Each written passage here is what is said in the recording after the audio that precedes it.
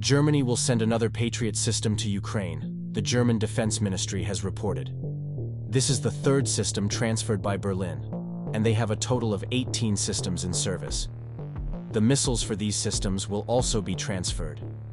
This is an incredibly strong contribution to Ukraine's defense capabilities, and will be able to close the sky in certain parts of the country.